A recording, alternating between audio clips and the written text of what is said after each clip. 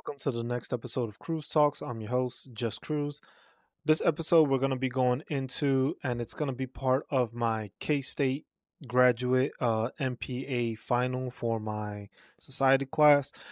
We'll be going into the topic dealing with veteran affairs and the engagement that's needed and that's required within the veteran affairs, and also having veterans more enthusiastic or maybe finding different ways of trying to reach out to them so that they're more engaged with the changes and the possible outcomes of future bills that may be passed or just legislation that helps provide more benefits and entitlements for veterans.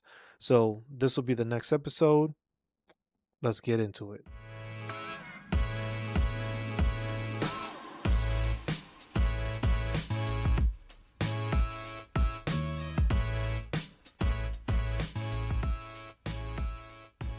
So we have to start off by saying that all the opinions and the facts and the stuff that I will be stating today are my own. They are in no part a K-State opinion. None of this is related to Kansas State University. This is just a final production, or basically a way of completing my final for a class, which has nothing to do with the opinions or the facts or the thought process of Kansas State University. These are my personal beliefs and my personal thoughts going into the situation on how we can help veterans with the Veterans Affairs. So, one thing that is a big issue is dealing with veterans. Veterans right now are, I wouldn't say limited. There's about 19 million of us in the States or across the world spread around on record. From that, there's only about like 5 million that have actually used their benefits or signed up for entitlements or even made a disability claim. Now, that doesn't take into account the many veterans that have been denied veteran benefits or their entitlements. So we cannot get an accurate number as to how many people have actually participated in filing for disability or using their benefits. But of the fact that on record there's only 5 million out of a possible 19 million, shows that there's more that needs to be done in order to get more veterans their entitlements and their benefits. So one thing with the veteran community is the VA, Veteran Affairs. So the Veteran Affairs is basically a system to help veterans, which provides health care, provides home loan assistance, it provides mental health assistance. There's different departments and different avenues that can be used within the VA that helps veterans, but a lot of the times the information isn't put out to them and the information is not known by the veterans. So a lot of the cases where we have the lack of engagement is if you ask them, they just don't know that those requirements or those eligibilities or any of the things that can benefit them, some of them just don't have that information and aren't obtaining it from the military when they're exiting the military, or even after the fact when they're already veterans and are back in the civilian workforce, or just back to being a civilian and no longer military personnel. So one thing that does assist with the VA is the committees of Veterans Affairs. You have the House Committee, which is with the House of Representatives, and you have the U.S. Senate Committee of Veteran Affairs. Now, with these, there are two entities within Congress, basically both trying to provide and assist veterans with benefits, with laws, passing bills in order to protect veterans or assist veterans. Um, there's different things that they do. They hold different hearings. They try to hold the VA accountable at times for issues that they're lacking in or issues that they need fixing, or even when it comes to providing more funding or obtaining more funding from the government in order to help these situations and these veterans out. So the House Committee of Veteran Affairs holds 25 personnel. Of those, there are 14 Republicans and 11 Democrats, so 25 in total. And the chairman is Mike Bost, which is from the state of Illinois. Then you also have the Senate Veteran Affairs Committee, which is a total of 19 members, and there are 10 Democrats and 9 Republicans. And the chairman is John Tester from the state of Montana.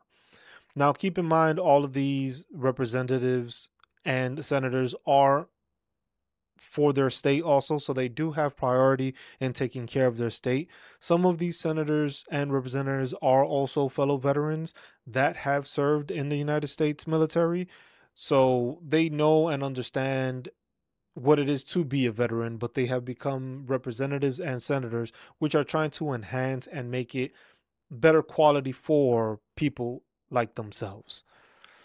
Now, there's different laws and different legislations that the committees have worked on. Some of them have been in prior Congresses, which currently we're in the 118th Congress, and some of them have been in previous years in other Congresses that they have passed bills or tried to publish bills or at least put them out there so that they can be seen. If you look at the Congress, if you check them out on their websites, on the VA Veterans Committee, you have them, and they will have a list of all the bills that they are trying to pass, all the legislation that has been signed into law and what hasn't. So, with a couple of the examples that I have for some of the stuff that they have passed, mainly the biggest one was last year was the PACT Act, which is for the veterans to obtain medical coverage or health coverage if they were in a toxic environment. Not leadership wise, I mean in like actual toxins. Uh, like if they were around the burn pits or they were part of the burn pit situation, or if they served in an area where it was a hostile environment for them and their body and their health. Also, it's for radiation. If people served in radiation near, like the islands of Atoll when they were doing nuclear testing, those are to provide stuff. There's a long list of now presumptive claims that veterans can make. There's a long list of them. Some of them are dealing with certain cancers and certain issues that may develop, like I can never say it right. Sinusitis or that. Basically, allergies is the basic way of putting it. Um, those are things that before a lot of veterans were dealing with, and they couldn't have the ability to claim it. So they were claiming it, but there was nothing that was justifying it or saying that yes, this was caused due to my time in service. So now with the PACT Act, that allowed veterans to claim a lot of these issues, and they were tied to service. If you served overseas from a certain time period, there's a certain amount of countries, some being Afghanistan, Iraq, Kuwait, uh, there's a bunch of other countries. I can't, off the top of my head, I can't think of them. But if you served in those areas, you possibly were in lesser quality air, which may have caused pulmonary issues or pulmonary cancers, sinusitis or sinitis. I have to look how you say the word, but those are things that were introduced, and that was an act that was made to benefit people, which had visibility nationwide because it was a push for veterans to get these issues claimed and be able to claim them due to the fact that they weren't able to show that there was a connection between their time in service and getting diagnosed with these issues. The PACT Act removed that boundary or that barrier that they had in order to be able to claim it and show that it was service connected. So that was one of the biggest ones that happened, and that was last year in August of 2022. Now we have other ones like the Wounded Warrior Access Act. So this one is a bill that is being introduced to basically have information or an online tool that would allow veterans to access, or representatives, because sometimes veterans use the veteran service organizations in order to represent them when it comes to disability claims. This is a tool that Congress wants created by the VA in order for the service member or that representative to be able to obtain that documentation and those files for when they file a claim with the VA. Now, that is something that is accessible through va.gov, which will show your claims, but it doesn't show the pertinent information as to what was decided and stuff like that. You have to do a lot more digging. So they're trying to establish a different avenue for representatives and for the veterans themselves to access this information. You also have the VA Transparency and Trust Act of 2021. Now, this was an act that was pushed and they're trying to get it passed in order for the VA to start reporting where all the billions of dollars went that were received with the emergency relief fund, which was received during the COVID-19 pandemic, to see where the funds were distributed, what was done with them, how were they used, what wasn't used, and it was just something in order for the VA to be consistently every year making a notation to Congress like, hey, this is the money we received, this is where we put this money, this is how we used it, this is what we built, or this is what we created, so there can be a better transparency as to where these funds are going, because some of the issues are lacking within the veteran affairs where funding has been provided but the end state isn't arriving.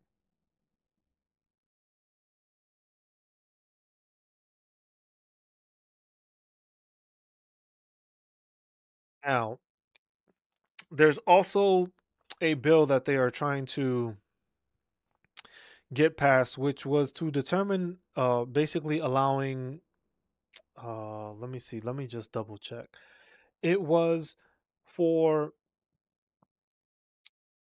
Congress to be able to determine eligibility and or entitlements of veterans in the case of their medical records or military file being lost or damaged while in the possession of the US government.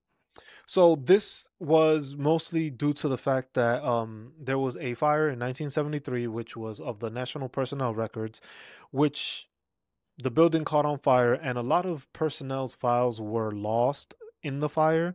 So a lot of these personnel are still having issues with trying to claim that they were serving in the military or were part of the military due to the fact that their files were lost in these fires. So there, it's a bill to create to allow Congress to allow them to see and determine the eligibility for these veterans to receive disabilities or to receive any entitlements.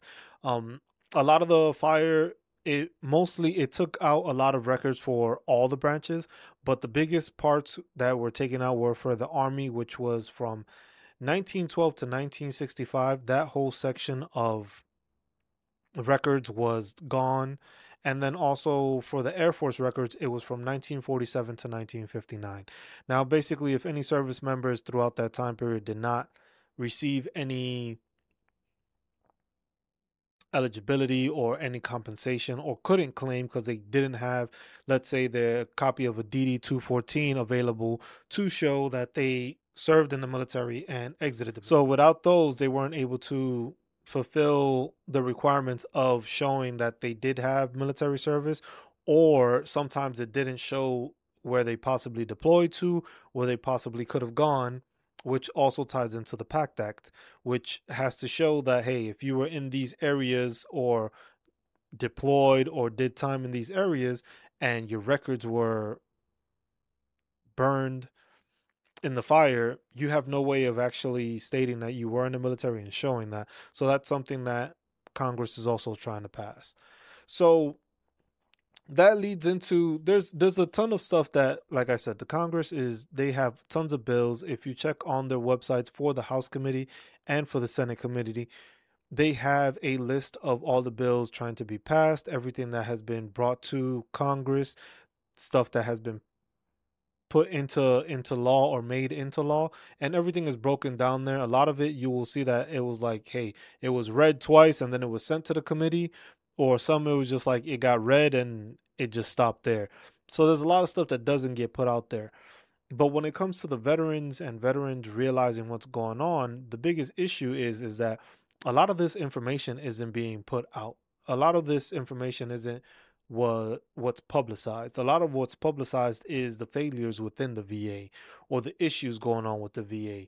So one of the hearings that the committee had was on September 26th of 2023, which was basically due to the persistent IT failures of the VA, which is something that I myself dealt with personally due to the fact that I received a letter, and I believe it was another 75,000 other veterans basically claiming that they did not receive, or there was an error with their submission when they submitted it online for the VA claims, but it didn't specify what the issue was. So there was issues with information being omitted, um, information just being lost, some not being sent to the proper channels to be read or looked at in order for claims to be looked at or obtained or approved or denied. So those are things that were not in place and things that had to be looked at due to the fact that,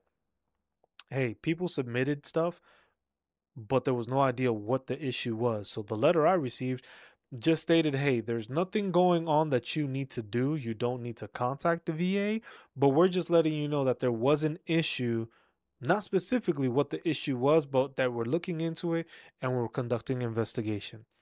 It's been a couple of months now, and I still haven't received any information as to what the issue was. And I don't think any other veteran received, of those 75,000, has received any information stating what it was that was wrong with the claim and what wasn't properly taken care of. So, with that failure to receive information, information being omitted, that's something that the committee held that hearing for, just to, I guess you could say, grill the VA as to why they were missing such information. Now, things like this is part of the reason why a lot of veterans are hesitant to deal with the VA. But then there's also other hearings that were heard by the committees, and some of them were just like, hey, are veterans receiving quality services? Now, that's difficult to understand because most people see it as, oh, you're a veteran, you receive health care, you get that. But the thing is it's not always the best health care, and sometimes it's the issues that veterans deal with when going to those appointments or getting those appointments that most people don't understand. So there's a lot of horror stories that come from it, and that also ties into the lack of engagement and motivation for veterans to deal with the VA. So in the case of horror stories for veterans with their appointments, there's appointments that sometimes can be 3 to 4 or 5 months out from the next time they're able to see you. And if it's an issue, and you can see it, there's tons of videos on veterans on YouTube or on Instagram or on TikTok just talking about the issues that they've had within trying to get an appointment. One I know was for eye care, just to get eyeglasses. They've been needing them. They always had them. The next available appointment for them, I think, was like 5 months out. There was a way to work around it, but then the thing is you also have to ask to try to see if you can get an outside referral for these appointments to try to close down that time from when they can provide an appointment. For me, for dental for me, an appointment came out to be, I think it was like 4 months ahead of time.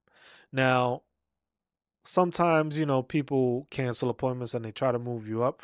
But in the case that nobody cancels or that information isn't passed on to you, you may be waiting 4 to 5 months to get an appointment. And that was just for me, dental. That's also considering and concerning people when it comes to physical therapy, chiropractors, um, just any kind of services of that magnitude can cause those issues. Um, so those are some of the horror stories just on obtaining an appointment. Now you have the issues with contracting out services. Now, these are services that are not VA, they're not part of the VA, but the VA knows that, hey, we can't get you an appointment soon enough. So we're going to pay somebody else to hold that appointment for us to conduct that service that you need, whether it's, like I said, a chiropractor, physical therapy, any kind of issue that you may have. That's what's gonna happen, and that's gonna be the time frame that it may be enabled for you to be able to get or receive care. So that's something that takes a lot, because it's now, do you have somebody to be contracted in order to get you an appointment or find that veteran that appointment. Another thing is the issues with the CMP exam, which a CMP exam is the compensation and pension examiners. Those exams are basically what determines and what they do when you file a claim, you file a disability claim, and they check on what that claim is that you claim. So whether it's like, hey, you have a bad shoulder, okay, that CMP examiner will check on your shoulder. They're supposed to have certain things there, and they're supposed to ask you certain things, and you're supposed to respond honestly with what your issue is. Now, some do it correctly, some do not. Some cut corners, some do not. So that also adds to the horror stories that veterans deal with and you hear about, due to the fact that the examiners are either not caring or very dismissive, or don't really care to listen to what you're saying.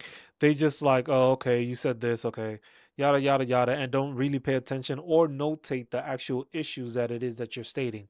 Now, when it comes to that, those issues can be an underlying factor as to why your claim may be denied. So if your CMP examiner doesn't write down the fact that, hey, it's difficult for you to pick up stuff. Difficult for you to grip stuff, or it's difficult for you to like bend over or like kneel down, or you can't lift up a certain amount of weight. Like, if that's not notated in the claim, that's something that can affect your claim, because it goes off of the code of regulations and it describes exactly what the ailment is and how bad the ailment is supposed to be or is in order to receive a certain rating. Now, in those cases where the CMP examiner doesn't do their job correctly, that affects veterans in the long run, because now you just got denied for that claim, let's say. Now, going forward, you have to fight that claim because, hey, you're still in pain, you're still hurt, so you still need to fix that situation. So that goes into dealing with, hey, if I can't trust the people that are supposed to take care of me and see that I'm injured, why am I going to continue to do this? So a lot of veterans, when they get that denial claim, they just give up and stop, which is the wrong answer, because if you're still hurt, that means you need that to be reevaluated, which there are methods of getting an appeal or getting a higher level review. But most veterans don't want to deal with the hassle because they feel like, hey, if I already got denied the first time, I doubt I'm gonna be admitted for the next time. So that's something that's there. But that's also going into more of the receiving quality services, is that there's gaps that are being viewed by the VA. Congress sees them, the veterans see them, but some of the stuff isn't being changed. Not a lot is moving forward, as in the fact with the PACT Act. So when you go into the PACT Act, there was a headline story by a reporter named Melissa Chan, and she went ahead and basically spoke on how veterans were not receiving their care or were being denied PACT Act claims, even though they had the documentation showing that they were in those areas of service or were by toxins, or they were working near radiation, or whatever the case may be for their claim. They were still being denied even though they had the information. So that's one of those gaps where it's like, hey, I provided you all the information as a veteran that I needed to meet the requirements to have my claim approved, since they're presumptive, meaning that, hey, as long as I show that this happened and I'm diagnosed with it, it should be approved. Veterans are still being denied. So that's a gap that Congress was seeing and that veterans see, because that was something, like I said, she reported it, and that's more of the headline grabbing attention that comes from it, as compared to, hey, this is the bill we came up with to try to benefit you. The news listens more, pays attention more to the fact that, hey, veterans are being denied even though the PACT Act is supposed to approve them of these claims. Now, the other issue when it comes to the VA was a lot of VA personnel leaving or resigning or quitting due to the fact of the PACT Act and so many submissions that were being submitted. Now, as a VA raider, you're looking at that information and you're looking at it, and you have to find information, you have to find documentation of medical within medical records or any issues showing like, hey, this happened with this, they got injured at said time, they did physical therapy, or they've had injuries since this time, whatever the case, or they've been taking medication for that. That's all that stuff that has to be there. But a lot of that was being overlooked due to the fact that these workers were being overwhelmed with all the stuff that was there. Now the VA has done better, and in this past year, they said they have reported, they have employed a lot more people, even though they lost a good amount. They have employed more people, and they're continuing to push to employ to help facilitate with these claims because they know a lot of the veterans right now are from the Vietnam era. Now, what people fail to realize when it comes to that is that a lot of the Vietnam era veterans are now getting close to passing away age, is the best way of putting it lightly. So, a lot of these PACT Act claims and a lot of these PACT Act, that bill was mostly for those veterans due to the fact that a lot of them were not receiving care or have cancers or have ailments that they got due to the military, but they weren't able to do anything with them due to the fact that there was nothing there for them. Now, with that being there, they're still being denied the issue. So that's something that they have to deal with, and they're hesitant to do it. But now you have all these veterans coming up where the VA says and the National Survey of Veteran Analytics is saying that the number of veterans is going to decrease.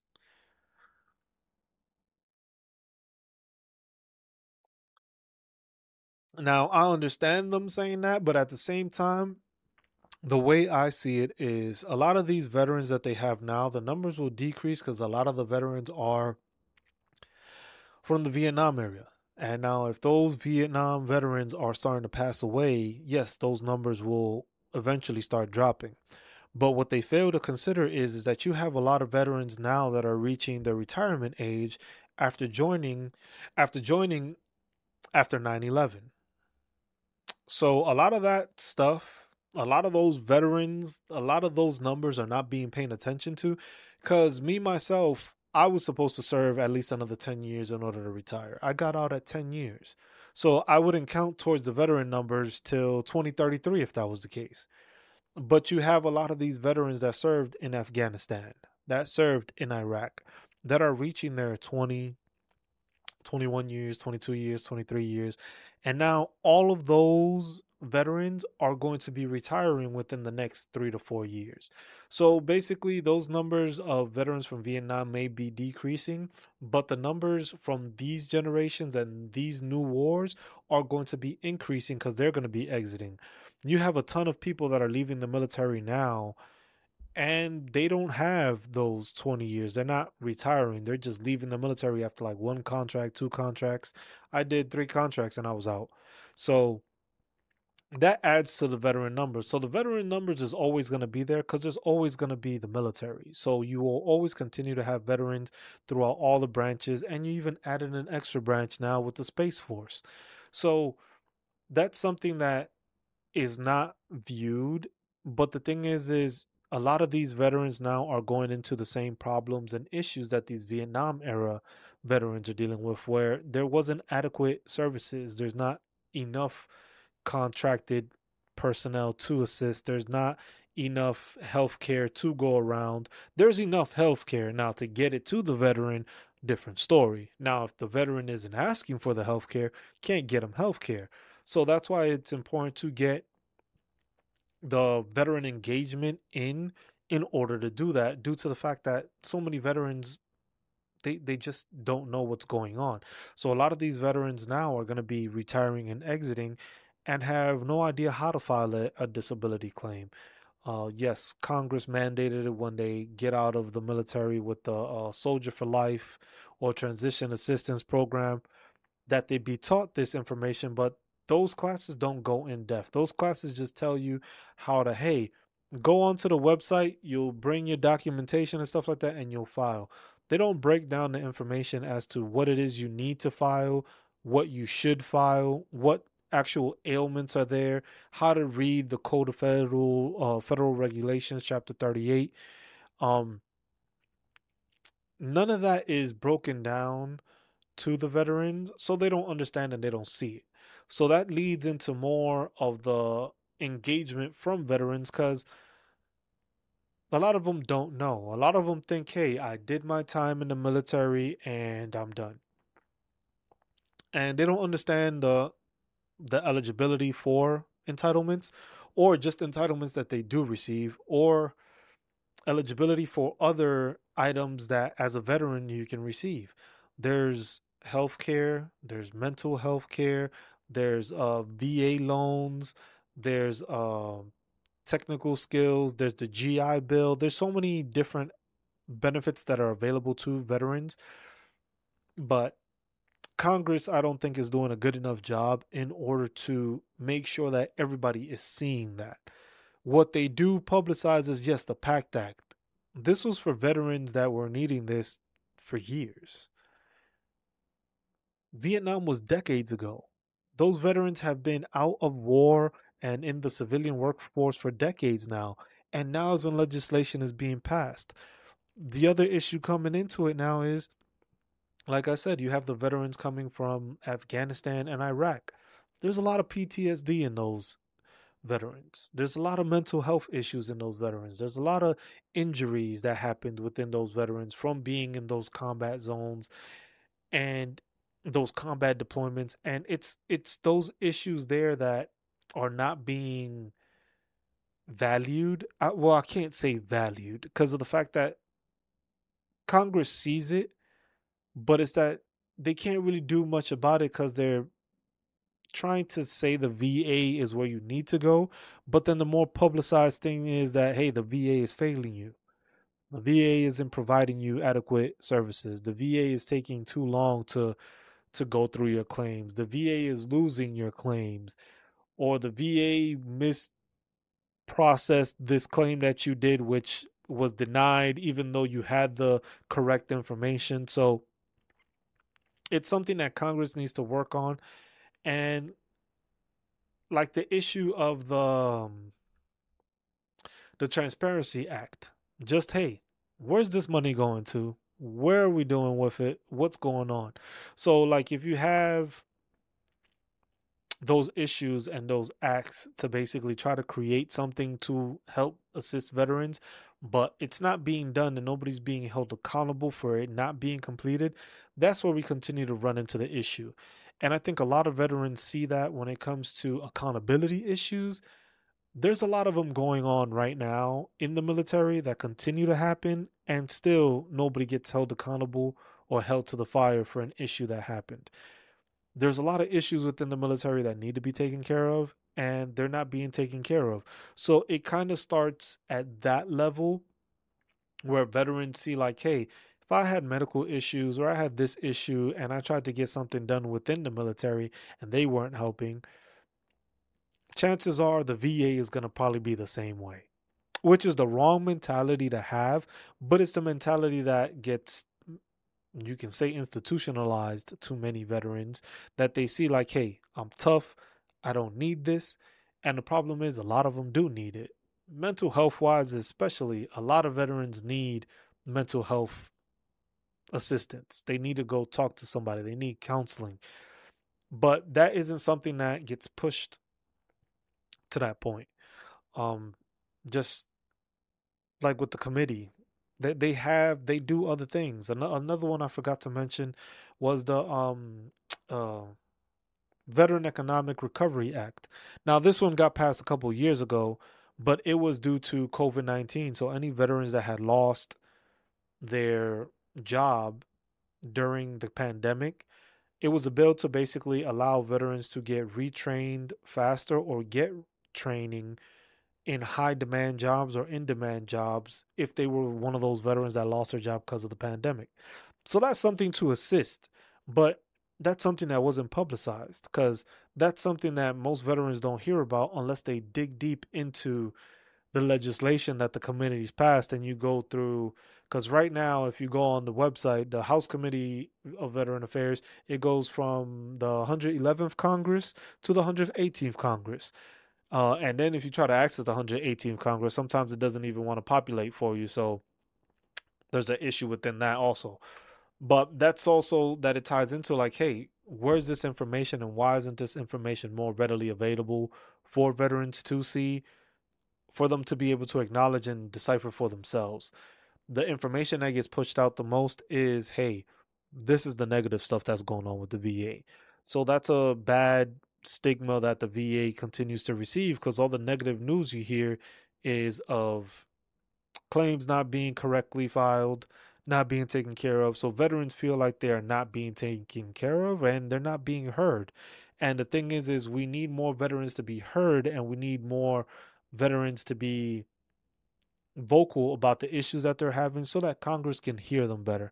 A lot of the times it falls on deaf ears, which I think is another reason why military veterans don't want to file. They don't want to deal with the situation, as they feel it's like a bigger burden to them. And some even feel that, hey, if I'm using some of these benefits, I'm going to be taken away from somebody else's benefits, which is the wrong thought process and is the most incorrect thing possible. Everybody has the ability to receive care if they're a veteran. Every veteran is able to get to 100% permanent and total disability compensation. Now, do they all get there? No, but the military understands, Congress understands, the VA understands. Everybody that served in the military is eligible to get to that 100%. Now, everybody doesn't get there. Some try as hard as they can to. There's issues with veterans lying about their situations, which that was in a separate report that came out of veterans lying about their ailments and stuff like that being caught on camera. Even though they said they had bad backs and whatever, they were caught in a gym on camera lifting ridiculous amount of weights with no issues, doing it consistently. And that's stuff that, like I said, it's stuff that hinders veterans, but at the same time, that's the stuff that gets publicized. And the publicized stuff is what gets seen, and that's what needs to be changed and what needs to be viewed by veterans, to see that yes, the VA is trying to help you. The VA is trying to assist you.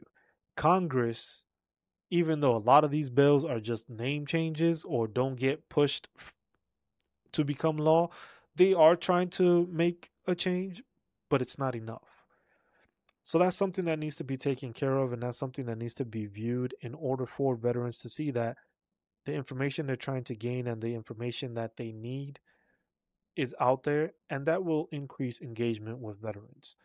Now, if veterans don't continue with the participation, then the VA is going to be losing budget or not going to be requiring as much, due to the fact that, hey, you don't have people requesting it, so why are we funding so much? So that goes into the situation where, hey, if we're not using the budget, we don't need the budget, then that means we need to cut that budget and put it elsewhere. So that's something that veterans need to keep in mind. And that's something that we need to work on to get better transparency across the military veterans community, in order to allow them to see the changes and the things that need to be done in order to benefit them and those veterans in the future. Now, this concludes this episode of Cruise Talks. We will be continuing on a later date with other episodes. We will be diving into the VA situation and different aspects and certain reports that have come out from Veterans Affairs, in order to more facilitate the viewing and the understanding and the transparency that the VA can provide these veterans. So this is information that we will continue to try to push, and we will continue to expand on in further podcast episodes and just on YouTube videos in general, just to showcase the information that we have benefits, we have entitlements. We just need to be more accountable on ourselves and those on our peers to be able to take advantage of them. This is Cruise Talks. I'm just Cruz. Catch you on the next episode. Thanks for tuning in.